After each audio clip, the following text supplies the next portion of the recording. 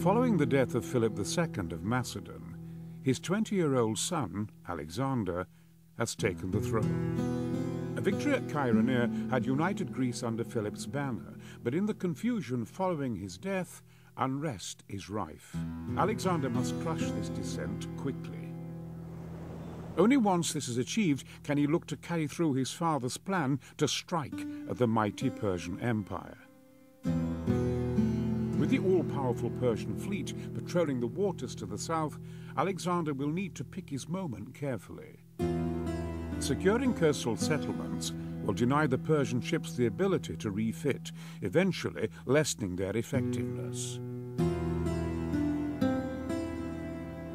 But Alexander cannot spare the men to garrison such settlements too heavily, and it may be necessary to slaughter those who might otherwise rise up against him. To achieve his objective within his lifetime, Alexander will need to maintain his momentum as he drives into the heart of Persia. Reinforcements will take months to arrive, so he must recruit local mercenaries to bolster his ranks. In order to proclaim himself the rightful king of Asia, Alexander must control 10 key cities within the given terms.